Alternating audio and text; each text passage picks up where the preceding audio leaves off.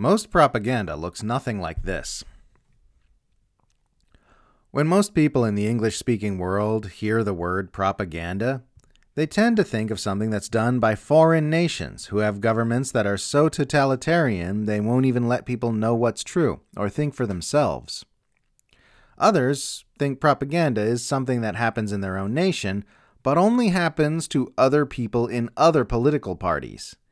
If they think of themselves as left-leaning, they see those to their right as propagandized by right-wing media, and if they think of themselves as right-leaning, they see those to their left as propagandized by left-wing media.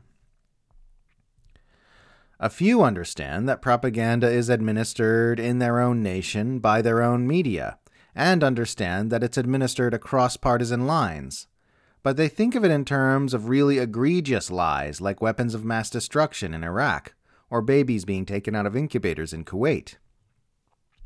In reality, all are inaccurate understandings of what propaganda is and how it works in Western society. Propaganda is administered in Western nations, by Western nations, across the political spectrum, and the really blatant and well-known examples of its existence make up only a small sliver of the propaganda that our civilization is continually marinating in. The most common articles of propaganda, and by far the most consequential, are not the glaring, memorable instances that live in infamy among the critically minded. They're the mundane messages, distortions, and lies by omission that people are fed day in and day out to normalize the status quo and lay the foundation for more propaganda to be administered in the future. One of the forms this takes is the way the Western political media class manipulates the Overton window of acceptable political opinion. Have you ever noticed how when you look at any mainstream newspaper, broadcast, or news website, you never see views from those who oppose the existence of the U.S. centralized empire, or those who want to close all foreign U.S. military bases, or those who want to dismantle capitalism, or those who want a thorough rollback of all the creeping authoritarianism our civilization is being subjected to? You might see some quibbling about different aspects of the empire, some debate over whether we should de-escalate against Russia so we can better escalate against China, but you won't ever see anyone calling for the complete end of the empire and its abuses altogether. That's propaganda. It's propaganda in multiple ways. It excludes voices that are critical of the established status quo from being heard and influencing people. It amplifies voices, many of whom have packing foam for brains, which support the status quo, and, most importantly, it creates the illusion that the range of political opinions presented are the only reasonable political opinions to have. The creation of that illusion is propaganda. It's not something solid that you can point to easily because it's comprised of an omission of something rather than a concrete thing, but it warps people's perspectives in ways that have immensely far-reaching consequences. It's something that doesn't stand out too sharply against the background, but because people are exposed to it continuously day in and day out, it plays a huge role in shaping their worldview. Another related method of manipulation is agenda setting, the way the press shape public thinking by emphasizing some subjects and not others, and placing importance on some matters over others simply by giving disproportionate coverage to them. The mass media, who are propagandists first and news reporters second, give the false impression that those topics are more important and the de-emphasized subjects are less so. As political scientist Bernard Cohen famously observed way back in 1963, the press may not be successful much of the time in telling people what to think, but it is stunningly successful in telling its readers what to think about. The world will look different to people depending on the map that is drawn for them by writers, editors, and publishers of the paper they read. Ever noticed how the fact that our governments are increasingly tempting nuclear war seems like it ought to be a front-page story pretty much every day of the week? But instead the news is full of stuff like the U.S. presidential race and people arguing over what products Target should sell during Pride Month? That's agenda setting. The press could easily have spent the entire Trump administration screaming about the dangerous aggressions Trump was advancing against Russia instead of calling him a Putin puppet. And mainstream liberals would have fixated on Trump's warmongering insanity instead of calling him Putin's cockholster. But that wouldn't have served the interests of the empire, which had been planning to ramp up aggressions against Russia for years. They set the agenda, and the public fell in line. Another of the mundane, almost invisible ways the public is propagandized from day to day is described in a recent video by Second Thought titled "You're Not Immune to Propaganda."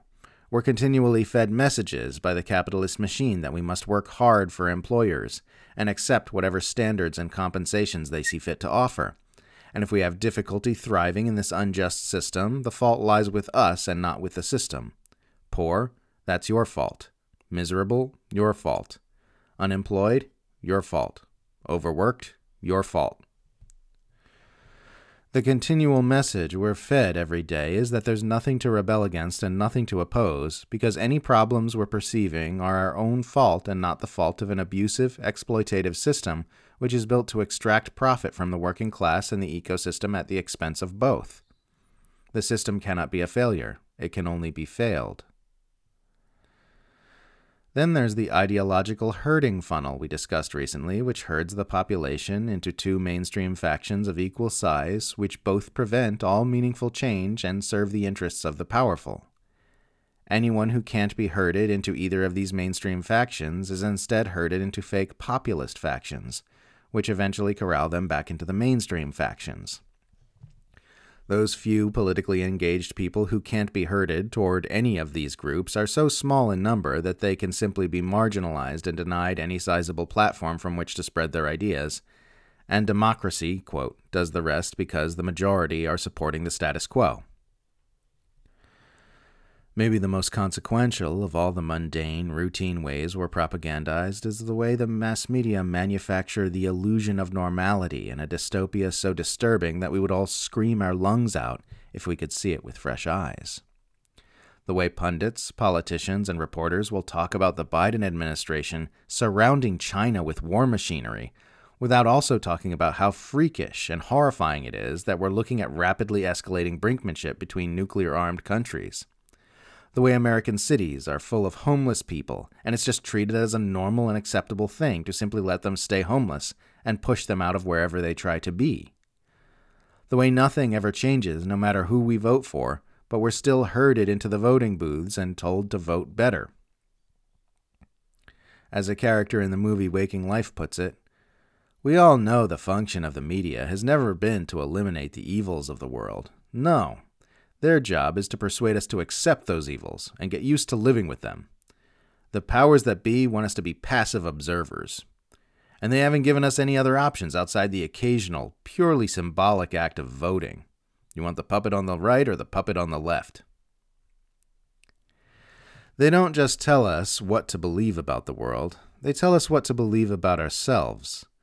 They give us the frameworks upon which we cast our ambitions and evaluate our success, and we build psychological identities out of those constructs. I am a businessman. I am unemployed. My life is about making money. My life is about disappointing people. I am a success. I am a failure. They invent the test of our adequacy, and they invent the system by which we are graded on that test. Over and over and over again, day after day, we are fed seemingly small messages which add up over time. Messages like, the world works more or less the way we were taught in school. The media have some problems, but basically tell the truth. The status quo is working basically fine. Democracy is real and voting is effective. This is the only way things can be. Our government might have its problems, but it's basically good. You can earn your way into happiness by working harder. You can consume your way into happiness with more spending. If you think the system is dysfunctional, you're the dysfunctional one. Those who oppose the status quo are weird and untrustworthy. Things might get better after the next election cycle. Any attempt to change things is a silly waste of time. By feeding us all these simple, foundational lies day after day, year after year, from the time we are very young, they lay the groundwork for the more complex, specific lies we'll be told later on. Lies like Russia/China/Iran/etc. is a real problem and its government needs to be stopped. Or, People are struggling financially right now, but it's just because times are hard and it can't be helped. All the mundane lies serve as a primer for the lies we'll be told later on, because once our worldview has been shaped by them, our basic human cognitive biases and predisposition to reject information which conflicts with our worldview will ensure that we'll take on board the information which confirms our biases and reject any evidence against it. They construct our worldviews for us, then let our normal cognitive defense systems protect it. Their messages don't even need to be very well evidenced or well argued. They only need to be repeated frequently due to a glitch in human cognition known as the illusory truth effect, which causes us to mistake the feeling of having heard something before with the feeling of something being true. Add to all this the recent development of things like Silicon Valley algorithm manipulation, and the deck becomes stacked against truth even further, because someone's odds of stumbling across information which conflicts with the propaganda they've been fed goes dramatically down. Even if they've actively searched for information which conflicts the mainstream worldview, algorithms by Google and Google-owned YouTube often make it almost impossible to find. So that's what we're up against. There's a failure to appreciate just how pervasive and powerful the Empire's propaganda machine is, even among those who are very critical of Empire, because propaganda in our society is like water for fish. We're swimming in it constantly, so we don't see it. You have to step way, way back and begin examining our situation from its most basic foundations to get any perspective on how all-encompassing it really is. Finding your way out of the propaganda matrix takes a lot of diligent work, tons of curiosity, the humility to admit you've been completely wrong about everything, and more than a little plain dumb luck. But if you keep hacking away at it, eventually you get there, and then you can help others get there too. It's a harsh slog, but if our chains are psychological, that means they're ultimately made of dream stuff. All that needs to happen is for enough of us to wake up.